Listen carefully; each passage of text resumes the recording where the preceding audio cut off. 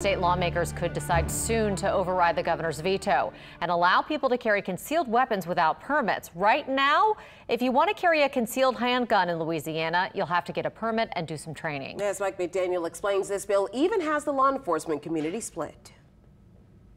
You'll pull back on the slide. At gun training courses across the state, the aim is safety and education. We try to hammer home training as much as we can. That training and the permit, both required to conceal carry in Louisiana, could soon no longer be needed.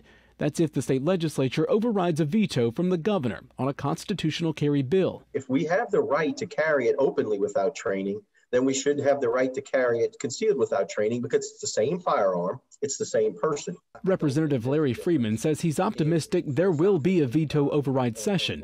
Part of his district includes part of Washington Parish, where Monday, Sheriff Randy Seal became one of the first law enforcement leaders to publicly support constitutional carry. And he felt it was extremely important for his constituents and his people in Washington Parish to have constitutional carry. Seal's stance is echoed by the sheriffs of LaSalle and Bossier parishes, but breaks with other sheriffs and police chiefs who publicly opposed the bill last week, asking the legislature not to override the governor's veto.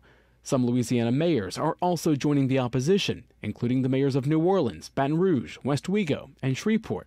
I believe it would be a great step backward. Lafourche Parish Sheriff Craig Weber says the concealed carry permitting process and the training are essential to safety. Lean into your weapon. The readily available access to concealed weapons not only is going to endanger the law enforcement community, it will endanger the general public as well.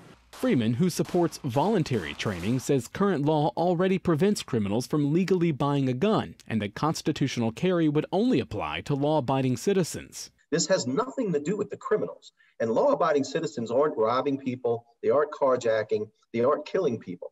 They're just trying to protect themselves and their families. What that protection requires remains the target of debate until lawmakers pull the trigger.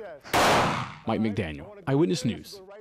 We should know Friday whether that veto override session will happen. That's the deadline for lawmakers to vote.